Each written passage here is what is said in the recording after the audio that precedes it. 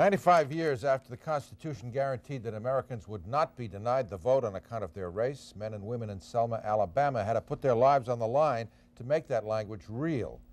Recently, Congressman John Lewis led 20 other members of Congress back to Selma to reenact an event that finally won black Americans the vote and nearly cost him his life. Here's tonight's Eyewitness Extra, Selma, Alabama, then and now.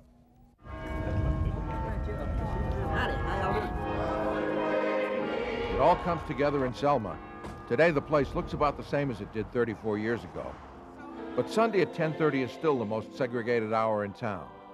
White folks go to the White First Baptist Church. Black folks go to the Black First Baptist Church. Very little social intermingling. You have your separate country clubs. You have a White Elks Club here and a Black Elks Club. You got a White Masonic Lodge and a Black Masonic Lodge. So I don't know what the answer is, but I don't think in our lifetime we'll ever see any significant changes. But some things have changed. You've gone to an all-white to a virtually all-black government. And also, it's interesting to note that because of the Voting Rights Act, white politicians need the black vote to win and vice versa. The Voting Rights Act. Enter John Lewis and company. Day after day in the mid-60s, they lined up at the courthouse steps to register.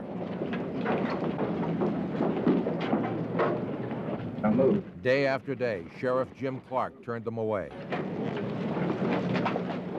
Jim Clark was a big man. He wore a button on his left lapel that said never. Never to voter registration, never to integration. And he was a man that was quick to lose his temper. He was mean. And he guarded this place like it was his own castle. He hustled you right down the sidewalk. Yes, he did, and threw me in jail and charged me with criminal provocation, whatever that is. But it gave me more courage and more determination to fight even harder. On March 7th, 1965, in Selma, Alabama, whites had the vote, blacks did not. On that day, John Lewis and Hosea Williams led a march like this one across this bridge, the Edmund Pettus Bridge, for Montgomery. They were going to confront Governor George Wallace directly and demand the vote for African Americans. Wallace sent state troopers. They were met by the troopers and mounted sheriff's deputies armed with billy clubs, bullwhips, and tear gas. They broke up the march, injured nearly 100 people, and fractured John Lewis's skull. This is a reenactment of that event. I thought we were going to be arrested, not beaten. Yeah. When I was hit, I thought I was going to die. I thought I saw death and stared it down. I thought I was taking my last breath. You could just see people running everywhere, just all over the place.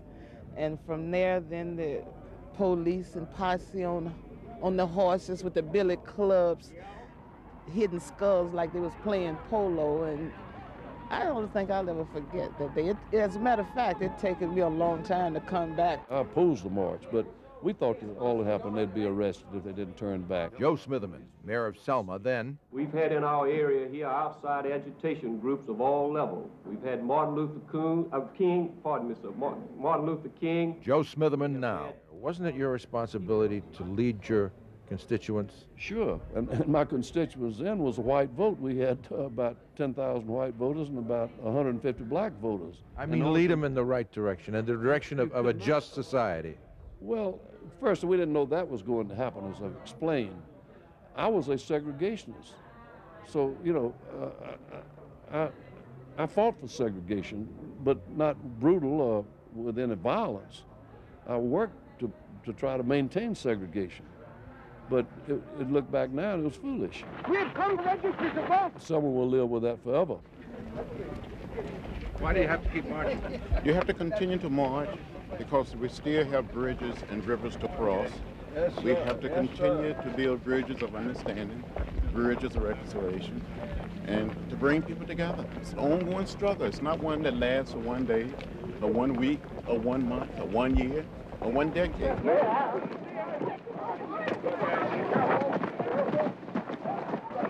It is a struggle of a lifetime to build a beloved community. How do you survive Bloody Sunday without despising the thugs who attacked you? You adopt nonviolence, John Lewis says, not as a technique, but as a way of life. You might, for example, picture the person who attacked you as an infant, as the pure, innocent child that he once was. John Lewis says it's not that hard then to find forgiveness. Not hard for him, for example.